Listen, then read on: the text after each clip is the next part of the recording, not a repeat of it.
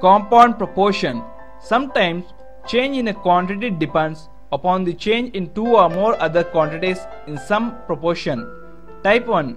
The quantity may be in direct proportion with each of the other quantities. The ratio which shows the change in the quantity is the ratio obtained by compounding of the ratios in which the other quantities change. Type 2. The quantity may be in direct proportion with some of the quantities and in inverse proportion with the rest. Then the ratio which shows change in the quantity is the ratio obtained by compounding the ratios of the quantities with which it is in direct proportion and the inverse of the ratio of the quantities with which it varies inversely. Type 3. The quantity may be in inverse proportion with all the others. Then the ratio which shows the change in the quantity is the ratio obtained by compounding the inverse ratio of other quantities.